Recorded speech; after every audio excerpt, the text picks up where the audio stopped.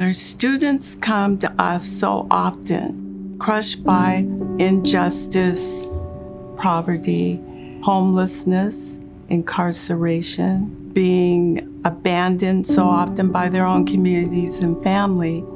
I am the same student that we serve. I've made a lot of mistakes in my earlier self when I didn't know who I was, didn't understand my value. So I get where our students are, and I think we serve some of the most amazing human beings on the planet. Well, hello there. Hi, Miss Joan. How are you? You look gorgeous. Thank you very much. It's good to see you. I come from the Cheyenne and Arapaho tribes of Oklahoma. I first started using when I was like 3. That's when my abuse started. I was stuck in the cycle of addiction because I couldn't deal with the reality of what my life had become. The amount of shame and guilt was very overpowering. I need help.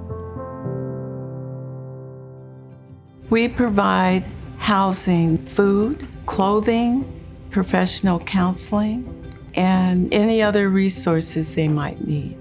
They come to us with hope, and we have an abundance of it to share with them.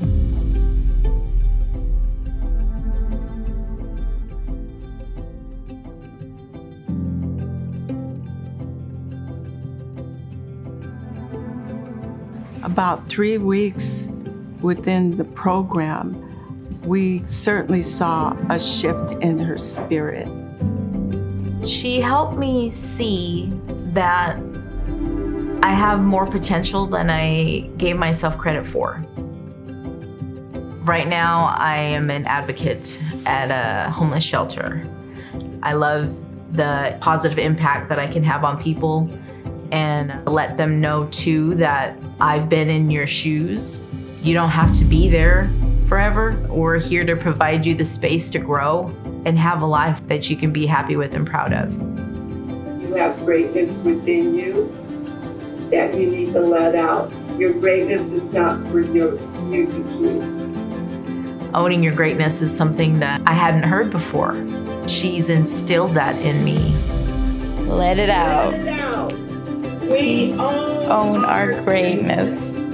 Oh, yes.